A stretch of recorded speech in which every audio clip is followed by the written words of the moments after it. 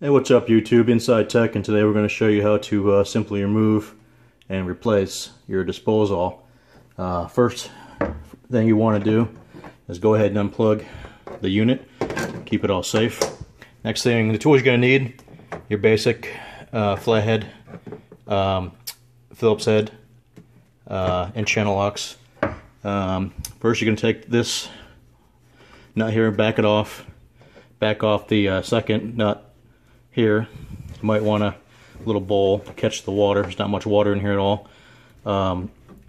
This will release the waste arm, so you can take this unit off. You can drop it down like that right there. Make a little bit of a mess, obviously. Second is take off this waste hose, and this is for the dishwasher right here. So back off that clamp and then take that off. Next thing you're going to do is pretty easy. You get yourself a long screwdriver and put it in one of these ears here on the collar, and you're going to turn it clockwise, and usually that'll drop. Sometimes you got to put two in there. I'm going to have to put two in there, and I can't do it with the camera in my hand, so I'll get back to you in a second. Okay, so I backed off these collars, and this is going to drop down here after you turn this right here, this collar. Okay, and there you have it. It drops right down. You leave that collar on because most of the disposals are the same exact collar here. It'll come with a new gasket, and we're going to install this one here.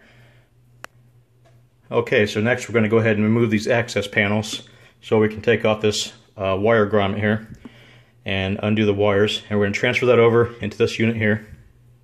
We're going to go ahead and install this wire grommet. All it does is screw in right here to the electrical bay on this unit. Let's get it straight in there.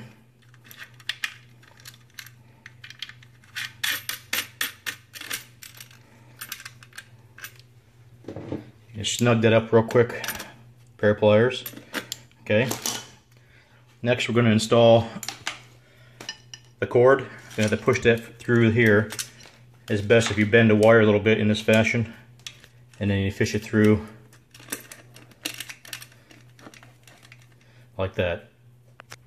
Okay, here you can see got the wire nuts firmly in place, and make sure you have that ground wire snug. You go ahead and tuck those in the electrical bay just like that, no big deal. Go ahead and put your plate back on like such.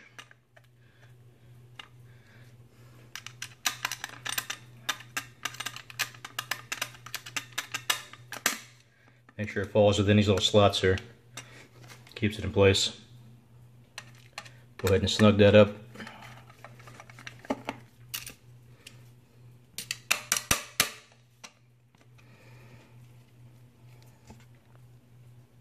Next, you're going to go ahead and tighten this wire grommet.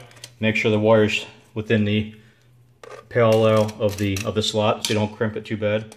Go ahead and snug that up. Doesn't got to be super tight, just enough to keep it in place is all that's there for.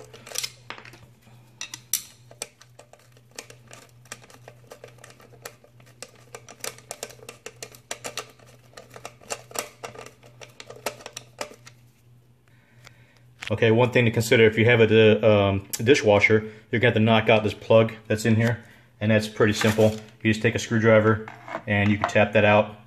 Very easy, and make sure you just go ahead and on the inside and pull out the plug. No big deal.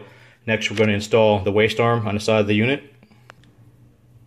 Okay, so we installed a grommet nice and flush on the side of the unit, and the waste arm looks like this.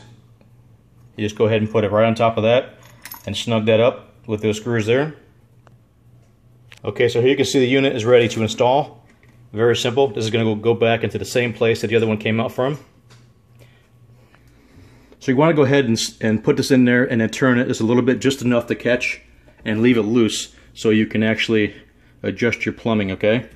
It's very simple. Go ahead and put your dishwasher waste arm back on there, waste hose, snug that up. Go ahead and put your P-trap back on there. Everything should line pretty much right up the way it came off, just like that. If not, you just turn it a little bit, and there you go. You snug those up, go ahead and run your water, and go ahead and put your plug back in. Once you snug all these up, snug up your plumbing, and then hold this, turn these just to snug it up. Remember, you put your clamp on there from the dishwasher, snug that up, and you're good to go. That's all it is. It's very simple. This takes you basically 15 minutes. If you've done it a few times, if you haven't done it, probably take you half an hour max. Hope you enjoyed that video. Y'all have a great day.